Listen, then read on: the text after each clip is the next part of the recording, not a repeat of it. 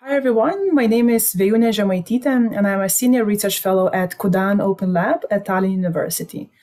Today I'll speak briefly about using cultural data analytics methods for understanding today's cinema. Let me see.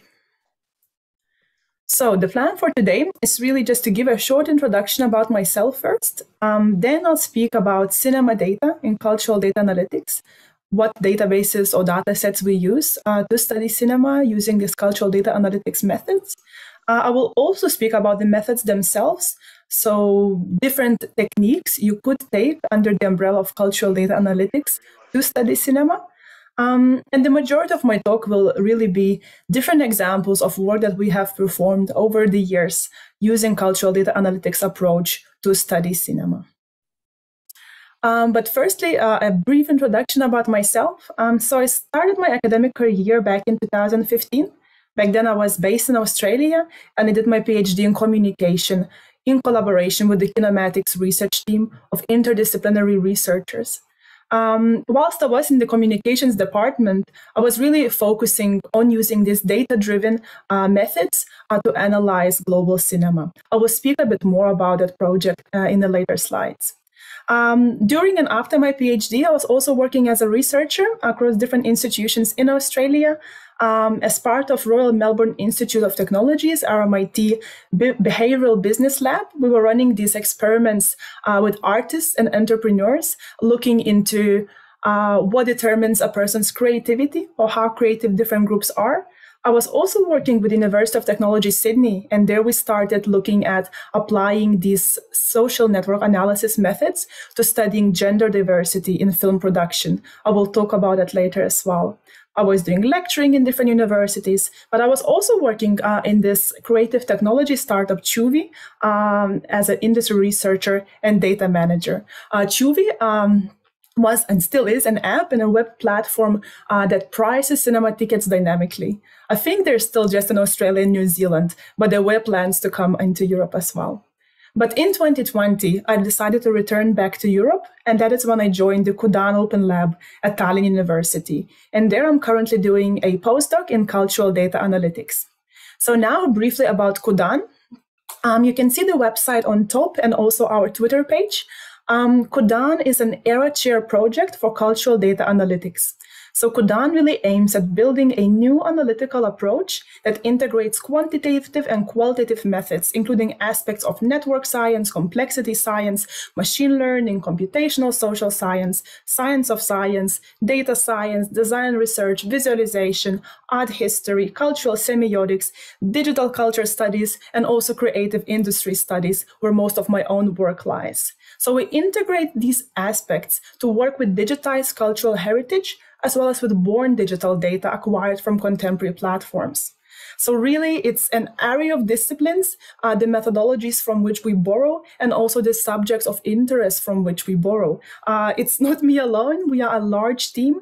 I think now we have around 7 postdocs, not around 7 postdocs, working as part of Kudan, as well as 5 PhD students. People there look at different things, from using machine learning to study the depiction of Soviet newsreels, to looking at trends in cinema, something that I do, but also applying semiotics to understand the subject of other, or running linguistic experiments. So you can look at the project that we have and also the team of ours on Kudan webpage. This project was funded by European Commission, and again, it's an era chair project. All right, but enough about me. Let's look at the subject of today. So cultural data analytics really does not happen without data. And when we think about cinema data, it can come in... sorry, I was looking at what was written on the screen. When we think about cinema data, it can really come in different forms. So my own work mostly is relying on quantitative information, so quantitative data, and therefore most of it comes in sort of a tabular format, such as, for example, Excel tables. So those data sets that we analyze can range from very small data sets of only a single Excel file, like the one I have as an example here on top left corner, This was a film and TV production dataset that we collected in collaboration with the Australian Cinematographers Association. And it was just one table, 41 kilobytes in size, but it contained a lot of important information for us to analyze. In that one Excel table, which was our primary data for that project, we were looking at different films. So we have here title and then different roles that people undertake in those films, as well as people's names. And later we added on also gender information. We'll speak more about these production data sets that contain gender and how we can analyze them in later slides. On the right, on the top right-hand corner, we see a very different database structure. And this is a very large database of film screenings, the Kinematics Global Theatrical Film Screening Database. It is a relational database connecting 6 tables and weighing close to 80 gigabytes in size. So really quite large data. This was the database with which I worked for my PhD back in Australia. It spans 2.5 years and around 50 countries, registering all film screenings that happened across close to over 33,000 cinemas. It's a simple database in a sense of its structure. It's only 6 tables connected through unique identifiers, but it is really large in size because we registered so many screenings of those films during the 2.5 years, close to 340 million screenings in there.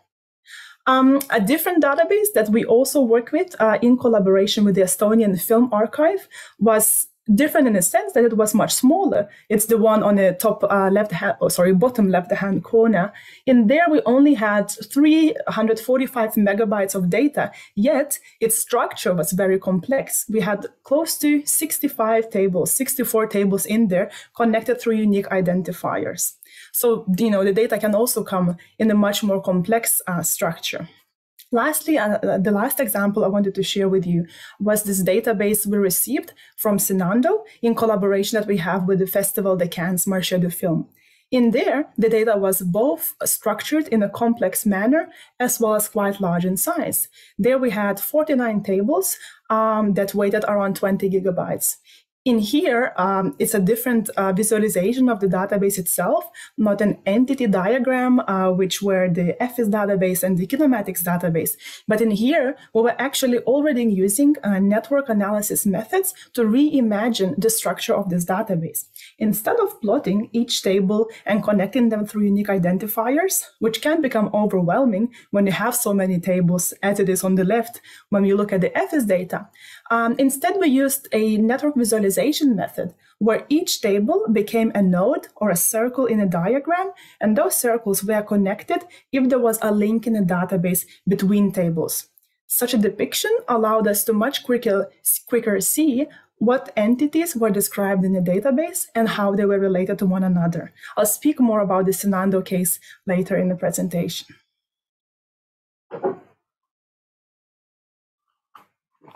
Excuse me. Now, another part of using the cultural data analytics methods is really the methods. And those are, of course, guided by the data that you have at hand, as well as the research questions which you want to answer using that data. It really can range from statistical methods, like you see the ones on the left. So, for example, plotting the correlation between variables, doing these exploratory visualizations of just depicting the data you have at hand, as we have on the left-hand bottom corner. And then it also can be an application of network analysis methods. And a lot of the work that I will show you today will indeed use these network analysis methods. It could be social network analysis, where you connect people amongst themselves based on some relationship, as well as just network analysis that not necessarily focus on social aspect, but can connect any entities amongst themselves. Like the one at the bottom here, where, for example, we were looking at the connections between films and festivals. And then, of course, you can go as far as you want. It's an interdisciplinary study, this cultural data analytics approach.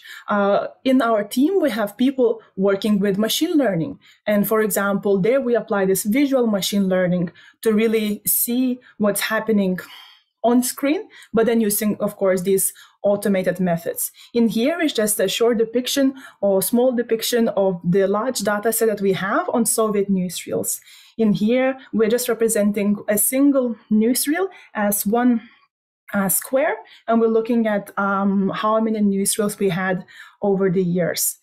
This is just a snapshot of the data that is available, but then of course, using these visual machine learning methods, we can try to understand what is happening on those newsreels. And then, of course, there are many more. Depending on how you form your teams, those interdisciplinary teams, you will have different people from different disciplines bringing in different methods that can be applied to different data sets. Today, I will not talk about machine learning. This is not something that I myself do. My own work mostly uses metadata about film industries. It could be screenings, it could be those production relationships that I mentioned, and so on. So the majority of presentation, which will now follow and show different examples of my previous work, will indeed look at these different depictions of metadata. I forgot to mention, but if you have any questions, you can ask straight away. I will go through quite a number of projects, so perhaps you will forget as we approach the end. So if you do have questions, do not be afraid to ask. Maybe raise your hand or you can type them in chat. I'll try to see if I can, see it. Or maybe just speak up because I have a presenter's view, so sometimes it's hard to see what's happening on the side.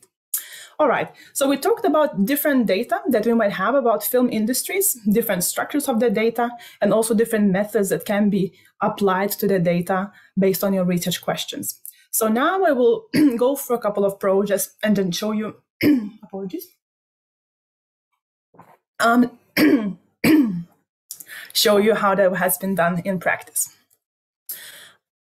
So let's see, time is working. So when I started my academic career back in Australia doing my PhD, we were working with this large kinematics database. So on the right, you can see a summary that you have already seen before. It was a database listing film screenings around the world over 2.5 years. So what we were really interested in, working in collaboration with my supervisors, Deb Verhoeven and also Bronwyn Coate, was to examine trends in international film distribution by looking at those theatrical screenings of films. We were looking at an overall picture, such as, for example, comparing the sizes of national cinema markets. This is the bubble diagram here in the middle.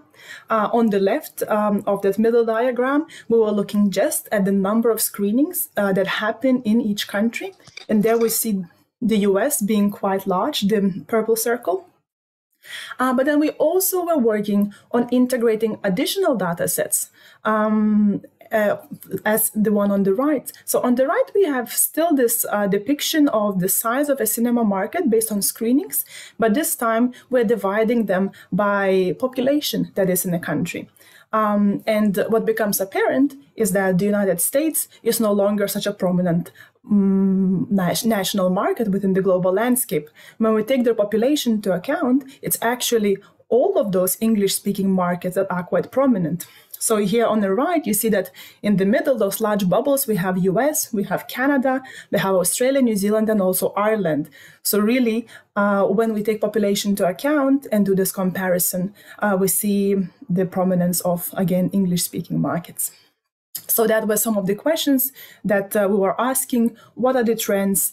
How can the countries be compared based on the cinema screenings that happen in those countries, and so on. But we also looked at, in more detail, at some of the paired relationships between countries. For example, we're analyzing the US-Australia film trade relationship. For that sub-study, next to our screening dataset, we also introduced a dataset on box office of different films that were made in the US and then traveled to Australia. So in the industry, between distributors and producers, there was this unwritten rule that Australia is simply 10% of the US. It's simply a smaller America. So if you have a film that you release in the US and it earns, let's say, $100 million, once you ship it to Australia, it will earn 10% of that, so 10 million. But this rule was really unwritten and sort of a rough estimate that distributors would make before they import films to Australia. So we decided to test it by introducing this box office statistics to our screenings data set. And we did it by different genres. So on the left, you see this bar chart where we can see that for some genres, the rule was quite fitting. So to get the percentage, here we're simply dividing box office in Australia by box office in the US. So we see that for some genres, like especially action adventure and animation, they're quite close to 10%. However, for other genres, the rule is not as fitting. For example, for horror, in Australia, horror movies only receive around 7% of the US earnings, meaning that perhaps Australians do not like horror films as much as Americans do. On the other side of the spectrum, we see the documentary, for instance, performs much better in Australia compared to the US. A documentary film, when it goes to Australia, will receive close to a quarter of its American earnings. So that was just a small case study that we did to test this 10% rule. Let me see if I... Okay, concerning kinematics, how was the data on the screenings collected? Thank you. Yes, thanks, Liz. Great question. So the kinematics dataset, we did not collect it. We actually purchased data from a commercial provider that has that sort of relationship for the data acquisition has both benefits and drawbacks. The benefit was that the data set was very extensive. It was running for 2.5 years, registered many, many screenings. The drawback is, of course, that it was not collected for research purposes. Really, this data that the company, I think it's now out of existence, to be honest, but back in the day, the company was collecting the data from different cinemas, sometimes by phoning them, sometimes by emailing them. With some of them, they, of course, had data dump relationships to collect information on their programming every week, because, of course, cinemas program their screenings for each week. So the company was collecting these programs, and then they were reselling that data. For example, to Amazon, for example, to simply Google. So if you Google what's showing tonight in Tallinn or what's showing tonight in Paris, without going to the websites of different cinemas, immediately you would see on top that at this and this hour, this and these films are showing. So that data is coming from the company from which we purchased it back in 2013, I think. We started the collection, and then we repurposed it for our research use. It was not cheap. It was very expensive, maybe, I can't remember, thousands of dollars for 1 month of data. And the collection itself, even when we were simply buying the data, was quite complicated because we would receive the data every week once the programming was out in XML files, based on which we then had to build this relational database. So the data was not only expanding all the time, but we also had to restructure it so that we can work with it in an SQL format we chose at the time. I hope that answers the question. And if there are any more questions, do ask. All right, so using this data, as I mentioned, we were looking at these different sizes of cinema markets, but then we also had a study on box office earnings. So that study on box office earnings, we published back in the day in a Studies in Australian Cinema journal. You can find it online. And our main conclusion was really that we found no support for the 10% rule, but we did find strong evidence that audience tastes, as well as distribution and exhibition practices, do differ across regions, at least when it comes to Australia and the US. So another thing that we did with the screening data set was really to start looking at the dimension of gender and gender diversity when it comes to film distribution. So in here, we were still working with the kinematics database of film screenings, but then algorithmically based on the first names of directors. And back in the day, there was this algorithm gender dice you could simply use online. So we used that to detect people's gender based on first name. Unfortunately, the algorithm only allows for binary men, women categories. So there was this drawback of the study, of course. But we did try to identify the gender of different films we had in the database, the gender of the director of different films, to then try and compare how films directed by women and films directed by men do get distributed internationally. So we were looking at these theatrical distribution patterns by the total number of film screenings across countries. So the paper that we wrote about this was called Redistributing Gender in the Global Film Industry, and we said beyond Me Too and Me 3. So Me 3, hashtag Me 3, we used because this statistic overall across the something like 40 countries we had was that films directed by women receive 3% of all theatrical screenings, meaning that films directed by men receive 97% of all screenings in theaters. Some countries did better than the others. For example, Finland, France, Sweden. In there, women's films received up to 8% of screenings. Note that, equality would be perhaps 50-50. Here, we're not even reaching 10%. But then there were other countries in which women's films received under 2% of screenings, like Brazil, Chile, Colombia, Mexico, Peru, Singapore, Thailand, and Ukraine. So with this sort of depressing statistic, we thought, let's also look at the relationship between these film statistics and the overall gender equality metrics across countries. So on the right, you see just a correlation, a scatter plot showing correlation between our film and screenings index, just different indices looking at how many screenings films by women received across, or in connection to the global gender gap index in the country. So global gender gap index would just describe how gender equal a country is based on many, many metrics. And we compare that to how equal the cinema infrastructure of that based on gender is in that country. So we saw quite positive relationship in both film and screening index. These were just two ways of expressing the same metric. Where, for example, Nordic countries, like you see on the top right of the graph, Norway, Finland, Sweden, were performing quite well in both gender index and our cinema indices, whilst countries that had overall unequal societies based on gender, as depicted in that index, were also doing quite poorly within cinema infrastructures. I see there's another question in the chat. Let me see. What strategies do you think can tackle gender inequalities in the film industry, both from industry itself and from policymakers? Great question, and maybe I'll answer that as we go to other studies with gender. Okay, because so we started with these. Oh, I think someone's microphone is on. Let me see. Oh, okay, I just muted someone. All right. So we started really, with this overall overview, looking at statistics on distribution. And you can read about this part of work in Media Industries Journal.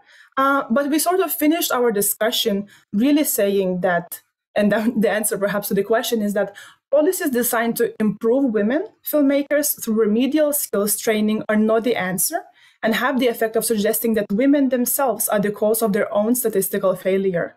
However, individual women are not the architects or the operators of their own industry-wide inequality. Male domination of the world's film industries will not decline until there is a different distribution of the film industry's resources.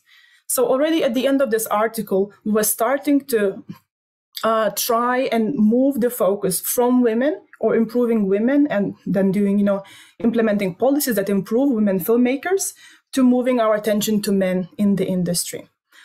So the later work that we did, and this time it was centering at production in the film industry, was using the social network analysis to understand this networked nature of work in film and how the gender inequality happens there. I see another question. Thank you. Okay, yes, Carla. So I'll come back to more suggestions of what can be done, but let's move through these as well. So basically, most of the cinema centers around the world do now look at the metric of gender equality or inequality in their industries. However, those metrics are often simply counting women. So counting women directors, women producers, or perhaps films made by women, and so on. However, we thought, or especially Deb Verhoeven, the PI of ours at the time, also my PhD supervisor, thought that those methods are not producing change. So Deb had been working on improving gender diversity in the Australian film industry for many years, however, with little effect. When she started as an activist in the 1980s, women's participation in cinema industries was of a similar level than it was back in 2010s. In some roles, women's participation actually decreased.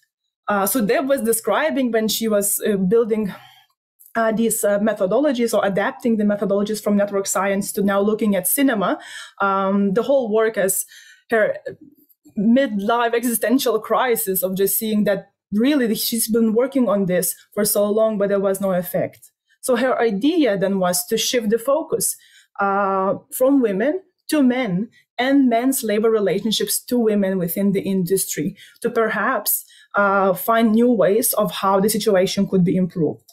Now, why analyze relationships in film production? Well, labor in the film industry is organized around teams. And in those teams, or to build those teams, personal and professional networks are very important to find and secure work in the industry. Now, why use social network analysis? Well, social network analysis precisely enables examining these labor structures.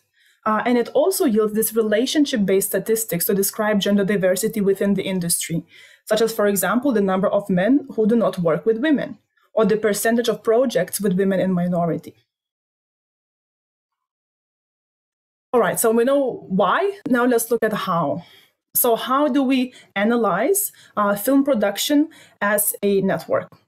So to step back a little bit, what is a network? Well, networks are everywhere, and they describe relationships. In network terms, you have entities which are shown with these circles, and these are called nodes. In social network analysis, these are people, and those nodes are connected together with an edge, and an edge is simply a link which describes some sort of a relationship between two entities or two people.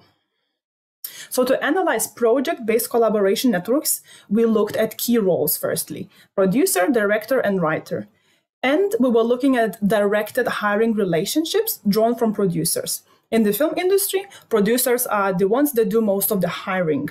So in this network analysis, we would build the network by looking at producers, directors, and writers and drawing these connections from producer to other creatives.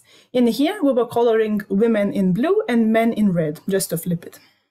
And at the bottom, you see these examples. So for example, you might have one film on which there worked two men and one woman, a man producer who hired a man director, and the same man producer hired a female writer. So that's how you would show it in a network visualization. So we started by looking at networks in Australia. To really build those network visualizations, you need quite a few years of data, simply because films take quite a few years to be made. So we always looked at a 10-year period. So in Australia, we started from 2006 going to 2015, and we collected information on people working in different teams to produce films. So we had information on producers, writers, and directors, and we were drawing those networks from producer to the other crew. Now, on the right, you see the visualized network of production relationships. What quickly becomes evident is that there is much more red, or many more men active in the network.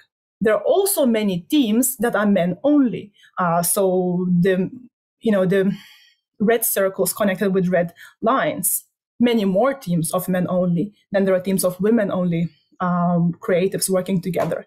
In the middle, there's this hairball, and it's not some sort of a cluster of people who work together repeatedly. It is actually just a single film, which is called The Turning, and that was a film made of, I think, 10 short films that each had its producer, director, and often multiple writers. And that is why we have such a cluster in there. So just to explain. So when we use these social network visualizations or social network analysis methods, applying them to film production networks, we do get these network graphs, and they are telling in a way. But what we also get are these network-based statistics. we were especially interested in looking at the percentage of men producers who worked with 0 women. And to our, dissatisfaction of, with the situation, we saw that around 40% of men in Australia over 10 years had worked with 0 women. If we expanded that metric to include 0 to 1 woman, 75% or 3/4 of all men producers had not worked with 0 or 1, or had not worked with 2 women. They worked with 0 or 1 woman. If we looked at the overall project, so how many projects had women in minority, that was close to 80%.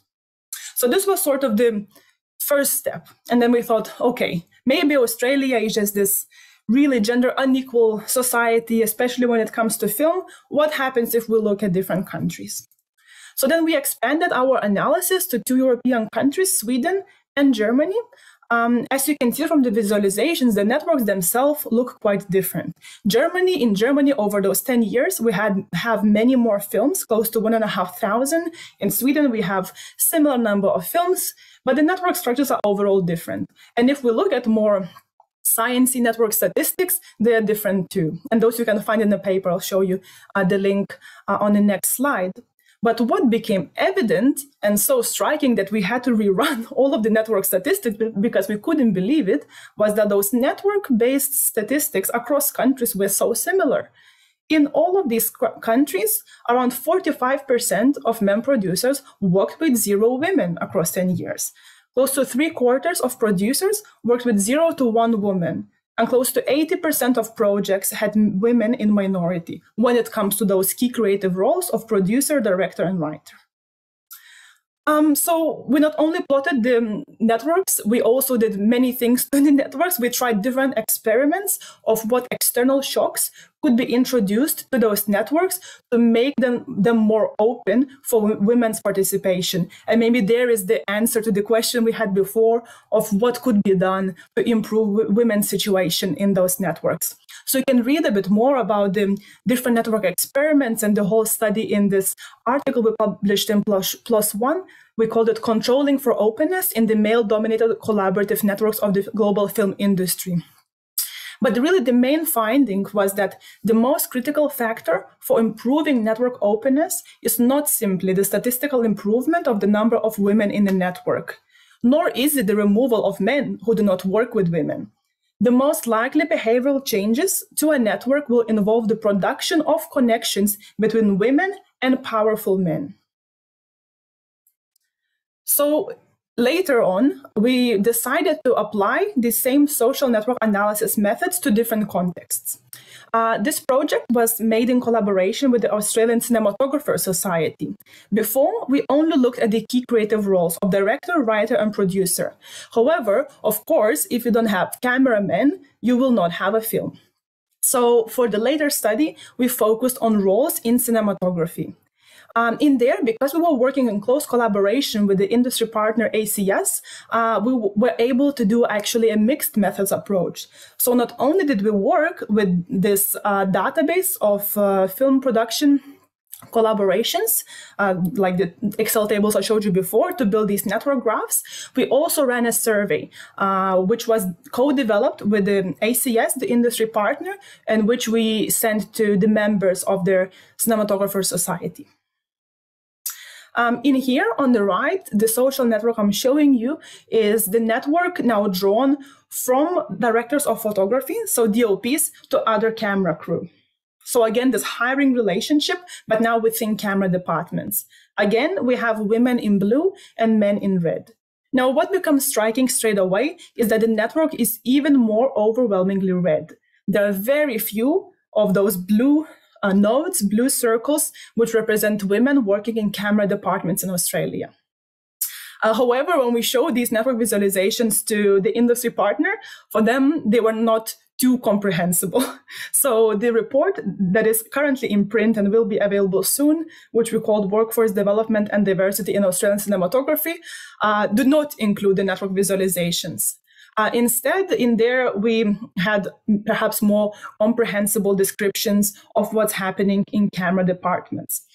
For one of them, the scissor diagram I'm showing here, we were looking at career progression and what happens to women's participation within the camera department as they progress to most highly ranked roles. In here, again, women are shown in blue, men are shown in red, and we differentiate between TV and film. Oh yeah, for this project, we also had information on television. So we see that camera attachment, the lowest ranking role in there, women start at almost the same level as men. Close to 50% of camera attachment are women when it comes to TV, and close to 30% of camera attachment are women when it comes to film. However, as they progress through the stages of their career, women drop off significantly. So significantly that at the highest ranking role of director of photography, we only have 10% of women left in the industry. And that metric now becomes the same for both TV and film.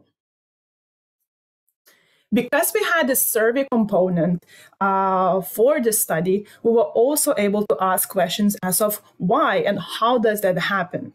So in the report, you would be able to read, you will be able to read more about this, but in here I just had one quote from a survey respondent. She was saying that the hiring practices of the camera department are deeply discriminatory. It's incrementally more inclusive than it was when I became a part of it 5 years ago, but decisions are still being made by the same predominantly white, heterosexual, male-identifying people aged in their 40s and 70s, and nothing will change until there is a diversity in positions of power. Another study that we are currently running at Kudan looks at Soviet newsreels, and I mentioned it already before. So having this data set of production relationships in Soviet newsreels allowed us to apply these social network methods that we developed to look at gender compositions in film production to a historical context, and also a context that is a bit different than the production of feature films. This is concerning the production of newsreels. So what are newsreels? Newsreels are these short clips that used to be shown in cinemas before the main feature. Now we have advertisements, but back in the day we had newsreels. We developed this project together with Netfilm, and that is a Russian film archive, and they have quite an extensive collection of Soviet newsreels. In many parts of the world, newsreels, became extinct a bit earlier, but in the Soviet Union, they were actually running in theaters up until 92. So the data set that we have is quite a long spanning. It goes from 1945 to 1992. In here, for the Soviet newsreel production, the roles for each newsreel on which we had information were director, cinematographers, text editors, and other crew, because they were so short that there would be no producer, really. So we did sort of a similar analysis, again, plotting the social networks, but now drawing relationships from director to other crew. And we colored women in purple and men in green. And we also sized these bubbles by the number of connections that people had. What becomes immediately evident in comparison to previous network visualizations is that here we have many and very prominent women, those purple nodes. On the next slide, you see on the left the same visualization, but side to side we have these also some additional statistics about people in this network. So when it comes to Soviet newsreel, over those 50 years, when we count the number of connections, so between directors and other crew, by gender, and we rank people by their most central position in the network, so by the number of connections that they have, in the top 10, 7 out of 10 directors are actually women, as you see on the right. And these are those large purple circles. If we look at the number of jobs that directors receive, over half of all director roles, 51%, went to women back in the day, in Soviet newsreels. However, when we look at the cinematographers, the data is actually really similar to what we see today in Australia. Only 9% of women were working as cinematographers. Now, we have to be cautious, of course, how we interpret such data. Based on this, it might seem that Soviet Union was this perfect place for women to make films. However, what we have to take into account is that we're looking at Soviet newsreels. Newsreels were these short clips, short documentary clips of quite low importance within the larger ecosystem of film production. We also looked at the longevity of people's careers in those newsreels. And these prominent women, they would stay producing newsreels for 10, 20, 30 years sometimes. While for men, what we saw is that men would join the newsreel production network, they would make some newsreels, but in a year or 2 or 3, they would be out, meaning that they would probably go to make feature films or other productions with larger budgets and maybe more interesting topics, while women were really getting stuck making those newsreels decades and decades onwards. So again, this interpretation always has to be made, of course, on the context of the data. The last project that I wanted to tell you about is this project looking at public value of open cultural data. We run it at Tallinn University, but also in collaboration with Tallinn University of Technology.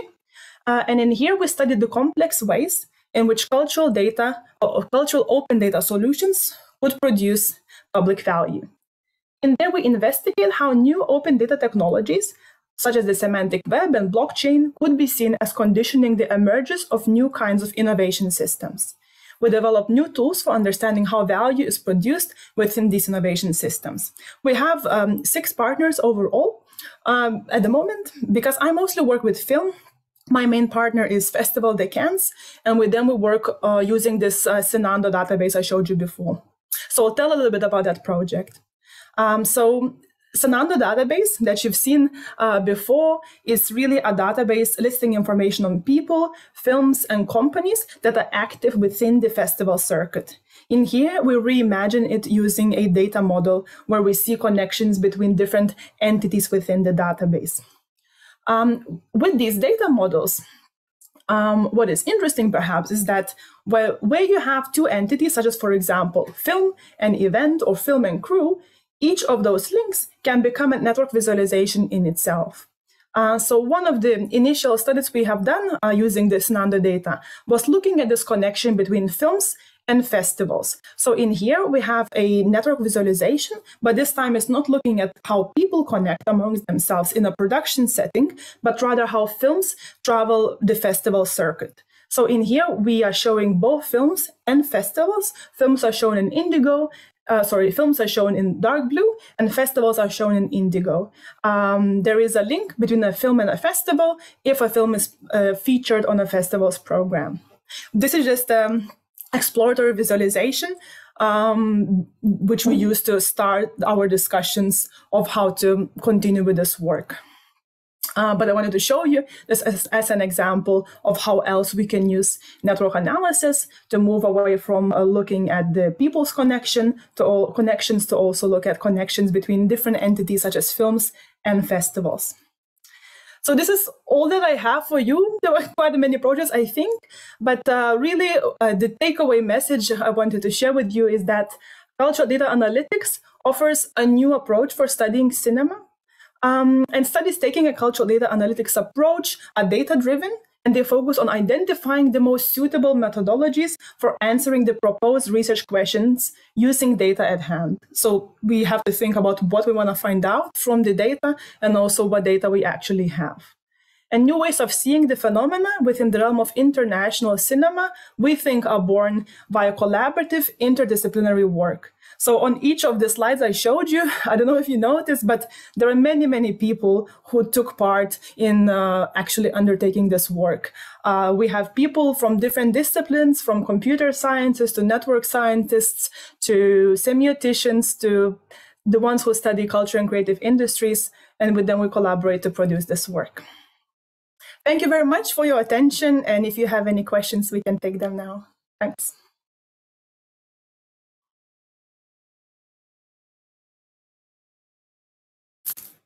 I see the chat as well.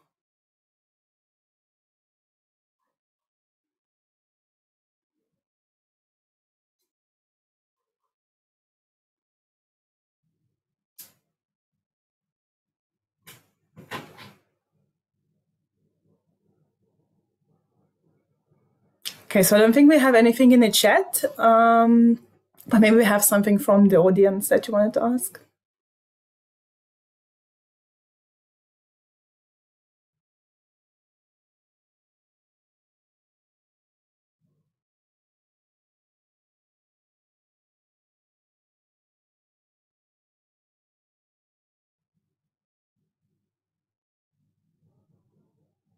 If not, that I'm not sure what the protocol is, but then perhaps we finish early, or if there are any questions, we can still take them.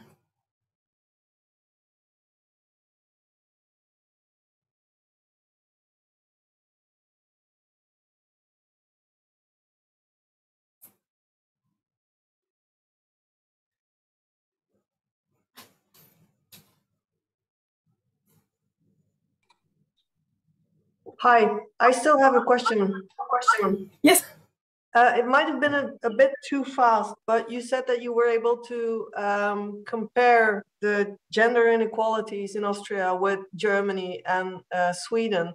Would that mean that the data set is, or the criteria to do that comparison is freely available? So if you were to, or if I were to say, I have this data for Belgium, for instance, would I be able to use the criteria and just say, okay, I can compare it now with these three other data sets?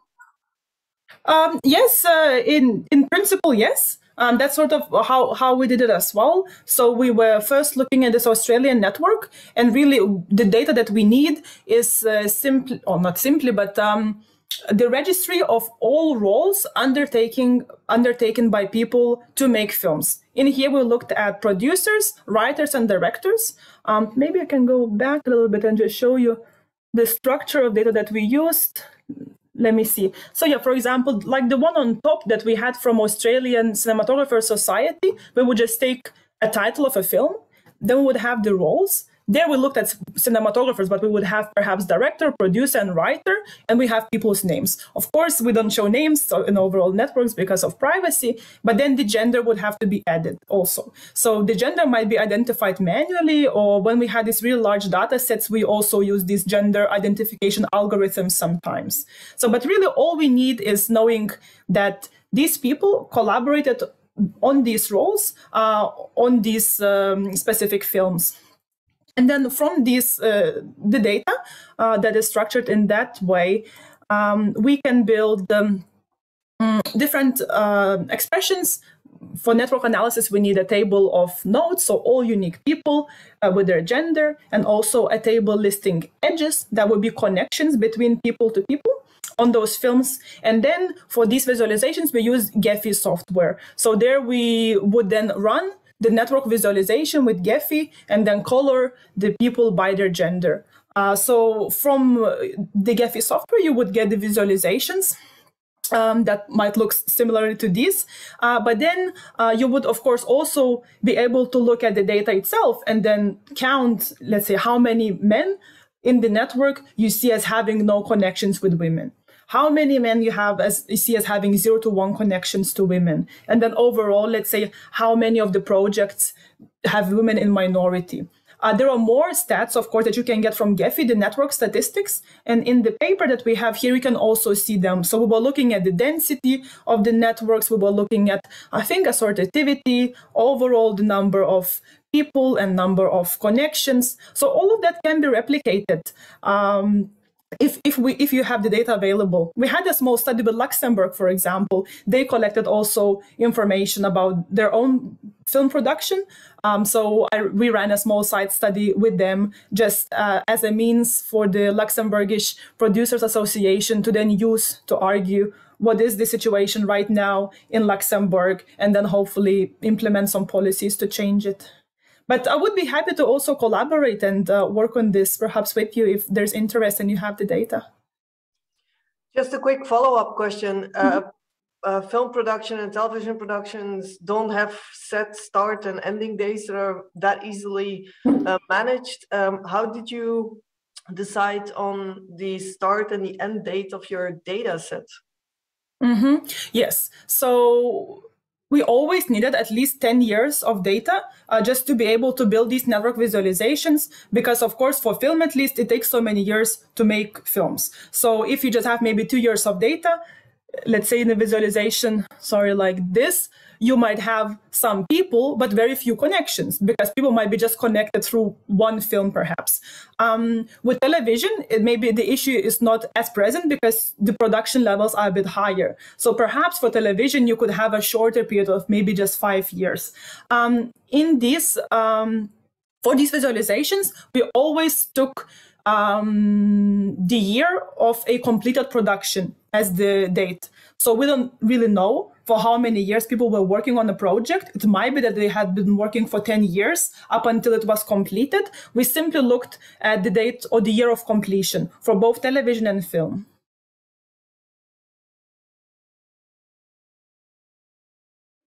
Okay, thank you. Thank you.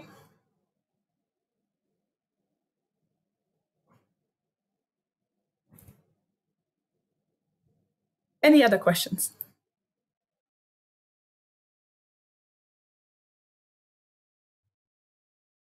Maybe just a small comment also on the networks.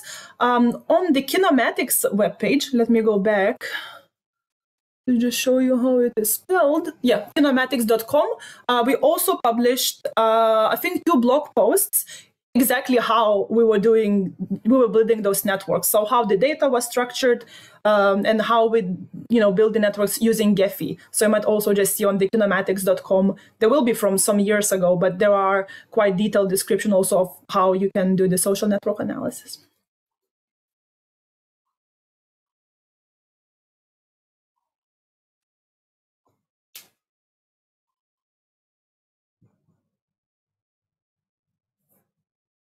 I see a chat. Very cool, thank you. Thank you. Thanks for the questions. Any other questions?